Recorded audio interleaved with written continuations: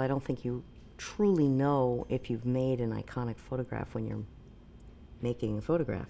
Because, you know, most often I feel you've missed almost everything. You know, you sort of catch a few things and, you know, a few moments. They're so fragmentary in relationship to the kind of enormity of the experience. So I didn't have any images in my head.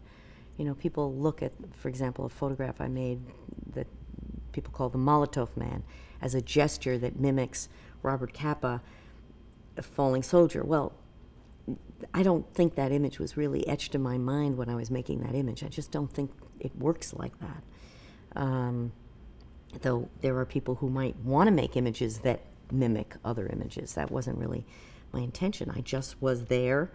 That gesture was captured, and in fact, if you look at a contact sheet, it's missed in the black and white because I'm shooting 2 cameras and I captured in the color, and it's, you know, there's a lot of theory that comes later, and when people are really embedded in the moment, they're just doing the best they can to kind of see things unfold.